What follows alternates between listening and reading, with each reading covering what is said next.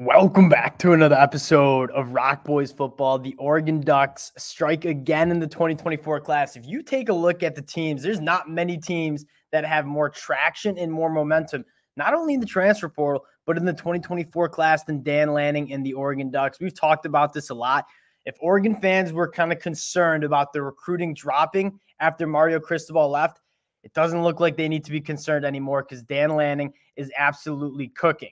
Dillon Gresham is a guy that I'm extremely excited to get into. I think kind of undervalued as a prospect after kind of checking out what he's about. But again, before we get into it, just want to say thank you to you guys, especially the Oregon fans. Like, the support you guys have shown truly does mean a lot. We've been talking a lot of Oregon football because they've been crushing it in the transfer portal, crushing it on the high school recruiting trail. So if you do enjoy the content, consider subscribing to the channel. I don't think it's slowing down anytime soon, so I have a feeling we'll be talking a lot more Oregon football. So again, appreciate all the support you guys have shown. Over 5,300 subscribers just truly means a lot to the fellas. Dillon Gresham, though, 6 foot, 175 pounds.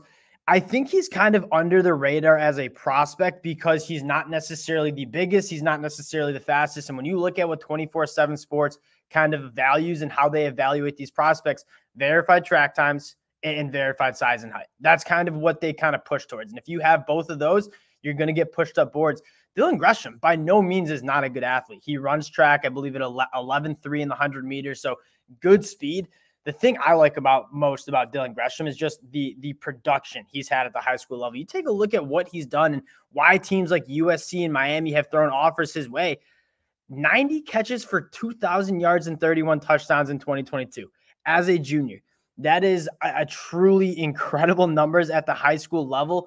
And then you take a look at the film and it matches up. Again, he's not a guy that's the biggest in the room. He's not a guy that's the fastest in the room.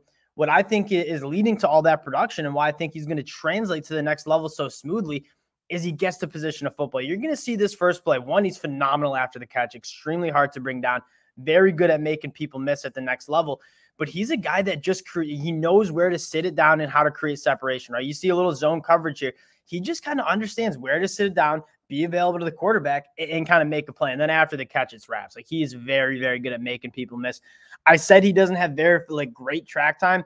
You watch the sport of football, he looks like he flies. And the next play, don't get me wrong, he's also a guy that can just straight up win vertically with his physicality and speed, right? Just absolutely dummies the cornerback and then just wins vertically with some good speed. And then the third play is kind of another thing I want to kind of mention is he's played in a variety of different spots on the field. So he understands how to create separation on the boundary. He also can play the slot. He's a guy that's been productive at all different positions and can do a lot. He's also played on the defensive side of the ball too. Checking out here, working from the slot. Again, you're going to see that understanding of how to create separation, where to sit it down instead of keep running to the boundary. And then after the catch, you take a look at some of the most important things that I look for in wide receivers coming to the college level.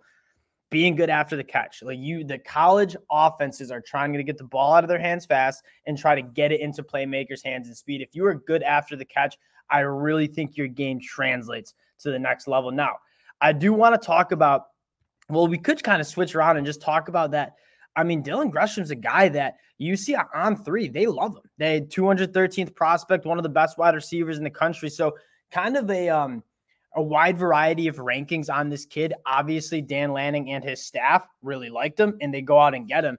But let's take a look at what this 2024 class can be. This is the 14th commit of this class, and you take a look at what they're doing. You have your quarterback. You have two quarterbacks, Michael Van Buren and Luke Moga, but you have a ton of other talent that is big time. Bona fide blue chips. I believe their blue chip rating, they have twice as many blue chips than the Pac-12 does in general, the other Pac-12 teams. So you look at teams trending up on the West Coast, it is the Oregon Ducks, and I don't even think they're done yet. You look at five-star edge rusher Elijah Rushing, guys we talked about yesterday when the other commits came in.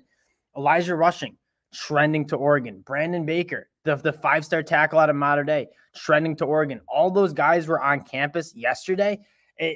They have the depth. They have the solid players. Now Oregon fans might say, hey, let's turn our attention to some of these premier guys in this 2024 class.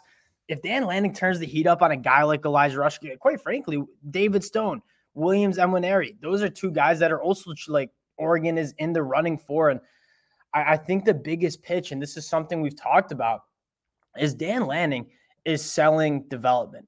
He's selling development and competing for championships. This team is always going to be solid, but you look at Dan Lanning's track record and putting guys out in the NFL. We talk about this all the time. That's what these guys want to do. NIL is something that is a meaningful part of the recruitment, but where these guys really want to go to is a place where they're going to hear their name called in the NFL draft. And Dan Lanning has a proven track record dating back to his days at Georgia of taking elite guys and putting them out into the NFL. I don't think it's going to be any different during his time at Oregon. And the next part is you talk about development, you talk about in-game coaching. That is kind of something Mario Cristobal fell short on. Like it wasn't rare to see Oregon consistently in the top 8 in recruiting classes when Mario Cristobal was in Eugene, but it never really seemed like that talent was kind of being developed to the fullest extent. And the in-game coaching certainly wasn't. As much as I love Mario Cristobal, I think he's a phenomenal head coach. He's a guy that has not been the best in-game coacher. Dan Lanning, that's a little different. Like Dan Lanning's been the defensive coordinator of a national championship team. Just won 10 games for Oregon in his first year of being a head coach.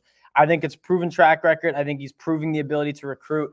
This Oregon team is extremely exciting and certainly trending in the right direction. Again, wanted to wrap this one up, but I appreciate all the support you guys have shown. So if you do enjoy the content, consider subscribing to the channel, and we'll talk to y'all later.